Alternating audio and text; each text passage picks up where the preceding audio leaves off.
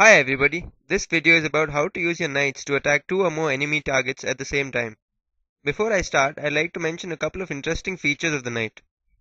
First of all, since it's a minor piece and is of roughly the same material value as a bishop, it can favorably be traded for a bigger piece like a rook or a queen.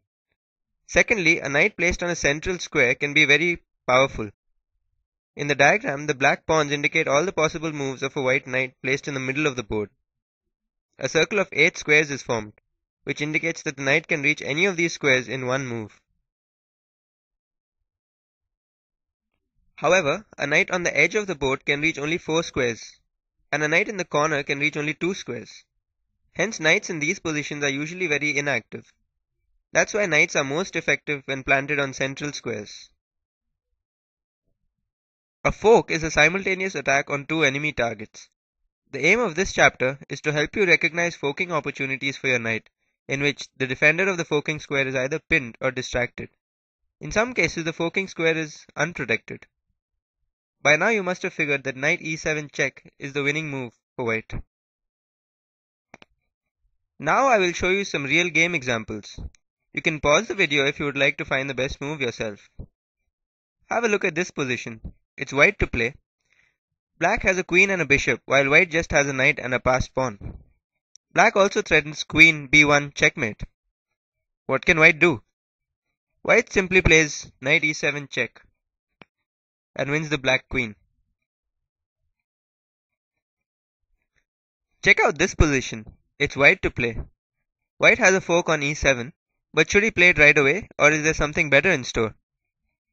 White can instead play rook captures rook, after which black is forced to recapture with the queen. And now knight e7 check is an extremely powerful move for white.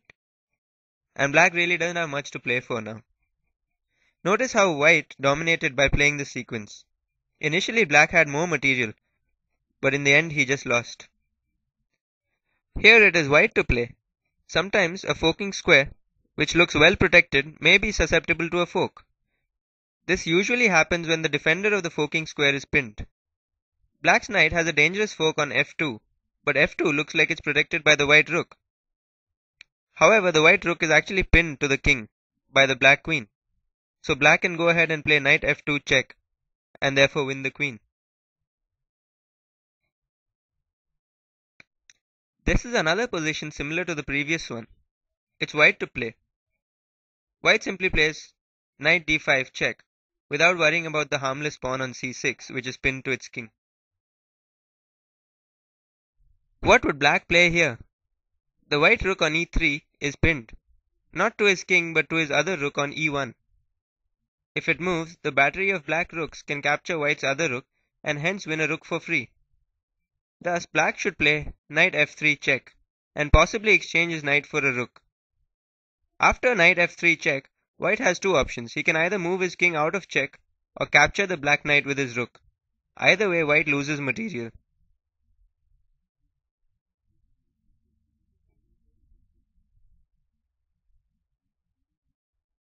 This is another interesting position.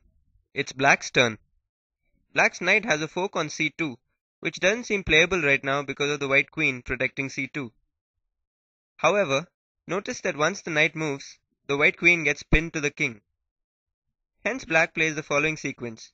Knight c2 check, king f1, queen captures queen, knight captures queen, and knight captures rook. And black has won a rook for free. Here the intermediate move of queen captures queen is of great significance. The sequence fails without this move. This is a wild position. It's white to play. Note that the black queen is about to deliver mate on h1, so white needs to do something about that.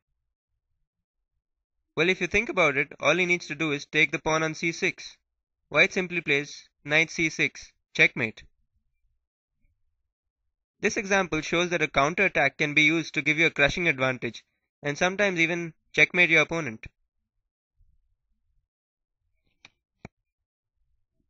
Have a look at this position. Think of what would happen if white played knight f7 check. Once the knight moves to f7, the black bishop gets pinned to its queen, and hence knight f7 check wins the black queen.